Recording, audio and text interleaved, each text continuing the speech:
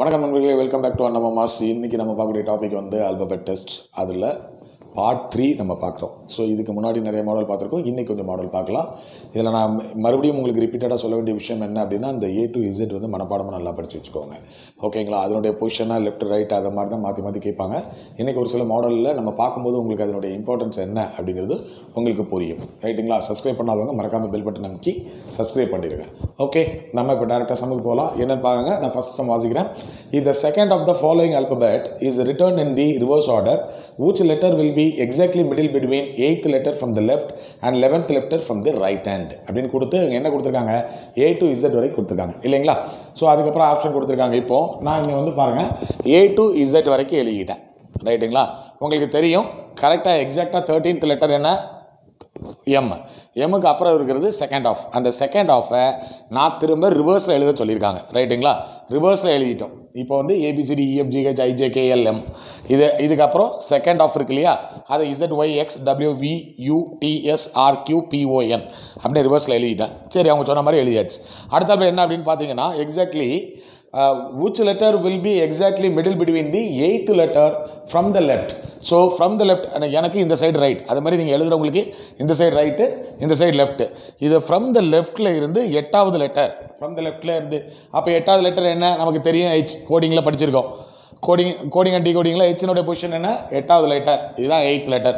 அதே மாதிரி from the ரைட்டில் இருந்து, அதாவது இது ரிவர்ஸில் எழுதின பிறகு ரைட்டில் இருந்து அவங்க எத்தனாவது லெட்டர்னா 11th லெட்டர், ரைட் ஹேண்டில் இருந்து 11th லெட்டர் அப்படின்னு கேட்டிருக்காங்க. 2 4 6 8 10 11. அப்போ 11th லெட்டர் இது என்னது, இந்த இடத்துல எக்ஸ்ன்னு இருக்குது. ரைட்டுங்களா? இந்த ரெண்டுக்கும் இடையில் நடுவில் எந்த நம்பர் இருக்குது அப்படின்னு நீங்கள் எந்த லெட்டர் இருக்குது அப்படின்னு கேட்டிருக்காங்க. எது இருக்குது, எல்லுங்கிறது தான் நடுவில் இருக்குது.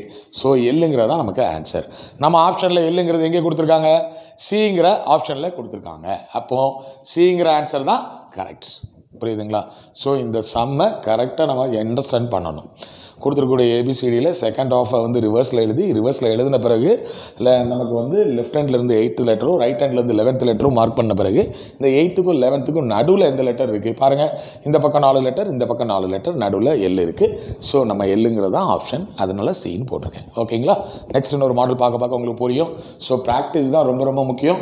ரைட், அடுத்த சமக்குள்ள உள்ளே போகலாம். அடுத்த சம் என்ன அப்படின்னு நீங்கள் பார்த்தீங்க அப்படின்னா, if the first and the second letter interchange there position and similarly third and fourth letters and fifth and sixth letters and so on, which letter will be the 15th from the right hand அப்படின்னு கேட்டிருக்காங்க. கீழே என்ன கொடுத்துருக்காங்க, A to Z வரைக்கும் கொடுத்துருக்காங்க. நான் இங்கே A to Z வரைக்கும் எழுதி வச்சுருக்கேன். அவங்க என்ன கேட்டிருக்காங்க அப்படின்னா, first and second letter interchange அப்படின்னு என்ன இருக்கும், பியும் ஏ இன்டர்சேஞ்ச் ஆகிட்டு, டியும் சியும் இன்டர்சேஞ்ச் ஆகிடுச்சு, எஃப்இயும் ஆயிடுச்சு, H and G, JI L K nm PO argue DS view XW ZY interchange பண்ணியாச்சு. இந்த ஃபர்ஸ்ட் அண்ட் செகண்ட் லெட்டர் இந்த அந்த மாதிரி அவங்க கொடுத்த மாதிரியே நம்ம இன்டர்சேஞ்ச் பண்ணியாச்சு. ரைட்டா? Third and fourth letter and fifth and sixth letter and so on அப்படின்னு கொடுக்கும்போது 26 எழுத்தையும் அந்த மாதிரி நான் மாற்றி எழுதிட்டேன். இப்போ என்ன கேட்குறாங்கன்னா, which letter will be the 15th letter from the right hand. இங்கே இருந்து 15th லெட்டர் எதுவோ அது என்ன அப்படின்னு கேட்குறாங்க. பாருங்கள், 2 4 6 8 10 12 14 15வது லெட்டர் இதுதான். ஸோ அப்போ கே தான் ஆன்சர். நமக்கு கொடுக்கப்பட்டுள்ள ஆப்ஷனில் கேங்கிறது என்ன, டிங்கிறது தான் ஆன்சர். புரியுதுங்களா? டிங்கிற ஆப்ஷன் தான் ஆன்சர். Okay, right. அடுத்த சம் பார்க்க போகலாம். அடுத்த சம் பாருங்கள். which letter 10th to the right of the letter which is exactly the middle letter between F and D.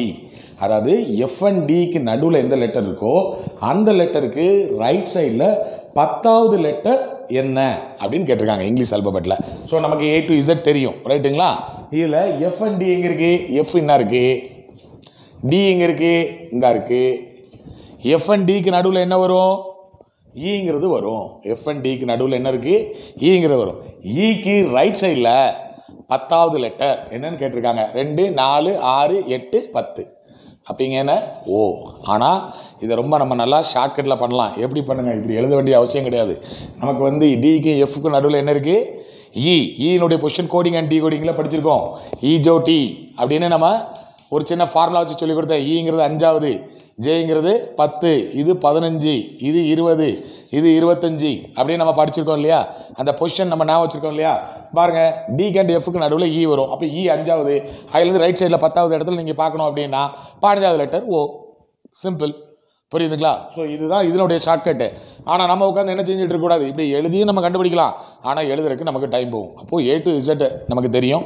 So F and D, இந்த டிக்கு எஃப்க்கு நடுவில் ஈங்கிறது தெரியும். ஈனுடைய பொசிஷன் நமக்கு 5வது அப்படிங்கிறது தெரியும். அதில் ரைட் சைடு அப்படின்னா கூட. அப்போ 5லேருந்து 15th லெட்டர் டேரெக்டாக நமக்கு என்ன தான் வரும், நம்ம பொசிஷன் பார்க்கும்போது ஓ அப்படிங்கிறது தெரியும். நம்ம ஈஜோடி ஃபார்முலா இருக்குது, நம்ம டக்குன்னு எழுதிடலாம். புரியுதுங்களா? இதுதான் இதில் ஷார்ட்கட். ஓகே, புரிஞ்சுதா? ஸோ அடுத்த சம்முக்கு போகலாம். சரி, அடுத்த சம் நம்ம பார்க்கலாம். இங்கே பாருங்கள், what letter will come in place of question mark அப்படின்னு கொடுத்து இந்த 3 லெட்டர் கொடுத்துருக்காங்க. LJH, LJPD and P. இங்கே தான் கொஸ்டின் மார்க் இருக்குது. இந்த இடத்துல எந்த லெட்டர் வரும் அப்படின்னு கேட்டிருக்காங்க. ரைட்டுங்களா? இந்த மாதிரி உங்களுக்கு கொடுத்துட்டாங்களே வேல்யூக்கு போயிருங்க. நம்ம ஏற்கனவே நம்ம கோடிங் அண்ட் டிகோடிங்கில் பார்த்துருக்கோம் இல்லையா? அந்த பொசிஷன் ஆஃப் நம்பர்ஸ் போயிருங்க. ரைட்டுங்களா? ஏன்னா இதில் வேறு எந்த யூனிக்னஸும் நம்மளால் கண்டுபிடிக்க முடியாது. ஸோ அதனால் சொல்ல வரேன், இதில் நம்ம வேல்யூ பார்த்தீங்கன்னா கரெக்டாக இருக்கும். இப்போ பாருங்களேன், எல்லுனுடைய வேல்யூ என்ன அப்படின்னு நீங்கள் பார்த்தீங்கன்னா 12, ஈஜோடி அதில் நம்ம பார்த்துருப்போம், ஜேனுடைய வேல்யூ 10, ஹெச் அப்படின்னா உங்களுக்கு தெரிஞ்சிருக்கும் 8 அப்படின்னு. இதை கூட நீங்கள் ஞாபகம் வச்சுக்கலாம். ஜிக்கு அடுத்த லெட்டர் இப்போ வந்து 7G ரெயின்போ காலனின்னு ஒரு படம் வந்தது இல்லையா? அப்போ அதை வந்து 7ன்னு நீங்கள் ஞாபகம் வச்சுக்கோங்க. அடுத்தல ஹெச்ங்கிறது 8ன்னு ஞாபகம் வச்சுக்கோங்க. ரைட்டுங்களா? டிங்கிறது உங்களுக்கு தெரியும் 4, பிங்கிறது நமக்கு தெரியும். ஈஜோட்டியில் வந்து ஓங்கிறது 15, அப்போ பிங்கிறது வந்து என்னது 16. அதே மாதிரி ஜேங்கிறது நமக்கு 10ன்னு தெரியும். ஸோ பிங்கிறது 16ன்னு தெரியும். ஈங்கிறது 5ன்னு தெரியும். ரைட்டுங்களா? இப்போ இதில் பாருங்கள், 12, 10, 22, 22 + 8 30. அதே மாதிரி இங்கே பாருங்கள், 10, 16, 26, 26 + 4 30. ஸோ இங்கே 16, 5, 21, இங்கே வந்து அப்போ 9 வந்தால் 30 வருது. ஸோ எல்லா இடத்தையும் சம் பண்ணி பார்க்கும்போது 30ங்கிறது வந்திருக்கு. ஸோ அப்போ இங்கே 30 வரணும்னா இங்கே எத்தனை லெட்டர் இருக்கணும் நமக்கு? இப்போ 16, 5, 21, அப்போ 21 + 9 தான். அப்போ 9வது லெட்டர் நமக்கு என்ன அப்படின்னு பார்த்தீங்கன்னா நமக்கு ஐ தான் ஆன்சர். புரியுதுங்களா? அப்போது ஐங்கிறது நமக்கு எந்த ஆப்ஷனில் இங்கே கொடுக்கப்பட்டிருக்கு அப்படியே நீங்கள் பார்த்தீங்கன்னா சிங்கிற ஆப்ஷனில் நமக்கு கொடுக்கப்பட்டிருக்கு. அப்போது சி தான் ஆன்சர். ஓகேங்களா? ரைட். அப்போது அடுத்து ஒரு மாடல் போகலாம். அடுத்து வேறு ஒரு மாடல் பார்க்கலாம். ரைட். இப்போ அடுத்த சம் பார்க்கலாம். இங்கே பாருங்கள், if second alphabet in each of the word is change to next alphabet in the English alphabetical order, how many words having 2 vowels will be formed அப்படின்னு சொல்லி ஒரு 5 வார்த்தை கொடுத்துருக்காங்க. என்னெல்லாம் கொடுத்துருக்காங்க? and, for, the, big, some அப்படின்னு கொடுத்துருக்காங்க. இந்த கொடுக்கப்பட்டுள்ள வார்த்தைகளை இந்த 2வது லெட்டர்ஸ்க்கு அடுத்த லெட்டர் எழுதி ஒரு புதுசாக வேர்டை ஃபார்ம் பண்ண பிறகு அந்த புதுசாக ஃபார்ம் பண்ண வேர்டில் 2 வவல் இருக்கக்கூடிய வார்த்தைகள் எத்தனை இருக்குது அப்படிங்கிறது கொஸ்டின். ஓகேங்களா? இப்போ என்னுக்கு அடுத்த வார்த்தை, அடுத்த லெட்டர் என்ன அப்படின்னு பார்த்தீங்கன்னா ஏஓடி. ரைட்டா? என்னங்கிற இடத்துல அடுத்த லெட்டர் போட்டிருக்கோம் ஓடி. அது மாதிரி எஃப், அதுக்கு அடுத்த செகண்ட் லெட்டர் இதில் வந்து ஓக்கு அடுத்த லெட்டர் வந்து பி. ஓகேங்களா? இங்கே வந்து த. அப்போ ஹைச்சுக்கு அடுத்த லெட்டர் என்ன? ஹைச்சுக்கு அடுத்த லெட்டர் என்ன அப்படின்னு பார்த்தீங்கன்னா ஐ. ஓகேங்களா? ரைட். அது மாதிரி பிக், ஐக்கு அடுத்த லெட்டர் என்ன? ஜே. ரைட்டுங்களா? ரைட். அடுத்தல சம்முக்கு யூக்கு அடுத்த லெட்டர் என்ன? வி. விக்கு அடுத்த யூக்கு அடுத்த லெட்டர் வி. ரைட்டுங்களா? ரைட். இப்போ நம்ம ஆன்சர் என்ன கொடுக்கணும்? இதை இப்படி எழுதின பிறகு, மாற்றி எழுதின பிறகு இதில் 2 வவல் இருக்கக்கூடிய வார்த்தைகள் எத்தனை? இப்போ இந்த வார்த்தையில் எத்தனை? 2 வவல் இருக்குது. ரைட்டு. இங்கே வவலே இல்லை, இங்கே 2 வவல் இருக்குது. ஐஎன்டி. இங்கே வவலே இல்லை, இங்கே ஒரே ஒரு வவல், இங்கேயும் வவலே இல்லை, இங்கேயும் வவலே இல்லை. மொத்தத்தில் நமக்கு இங்கே ஆன்சர் என்ன? 2 அப்படிங்கிறது தான். 2 வார்த்தையில் மட்டும்தான் இருக்குது. அது எங்கே இருக்குது அப்படின்னு நீங்கள் பார்த்தீங்கன்னா அப்போ 2ங்கிறது ஆன்சர். அது எந்த ஆப்ஷனில் இருக்குது அப்படின்னா பியில் இருக்குது. அப்போ பி தான் கரெக்டான ஆன்சர். ஆனால் பொதுவாக நீங்கள் என்ன பண்ணி வச்சுக்கணும் அப்படின்னு பார்த்தீங்கன்னா, இந்த வவல்ஸ் வருது இல்லையா, அதுக்கு அடுத்த லெட்டர் முந்தின லெட்டர் கொஞ்சம் மனப்பாடம் பண்ணி வச்சுக்கிட்டிங்கன்னா நல்லது.